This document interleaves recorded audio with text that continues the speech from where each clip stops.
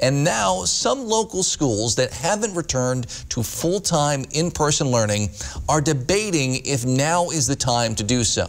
But this week, the Wausau School District decided they're not quite ready for that just yet, but they might be soon. Newswatch 12's Georgina Fernandez has details. Monday night, the Wausau School Board met for a special meeting regarding the next step in Project Relaunch.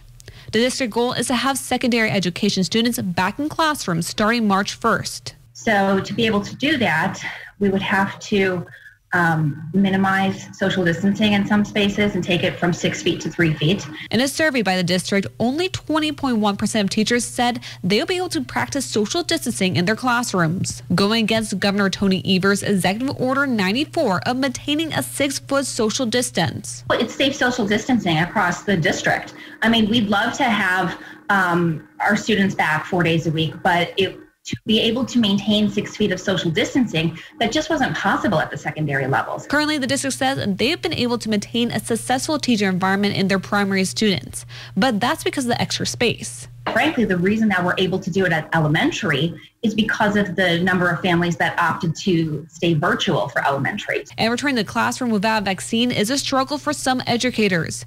52.2% of staff said they want to wait till they get a vaccine. We believe very strongly that all teachers, all school personnel should be vaccinated with both vaccinations before we move forward with this endeavor. The Department of Health Services says that educators are tentatively scheduled to start being vaccinated on March 1st.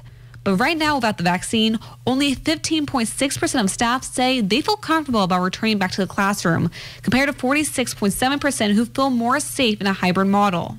The board will meet again on February 8th to discuss the next steps in Project Relaunch. In Wausau, Georgina Fernandez, Newswatch 12.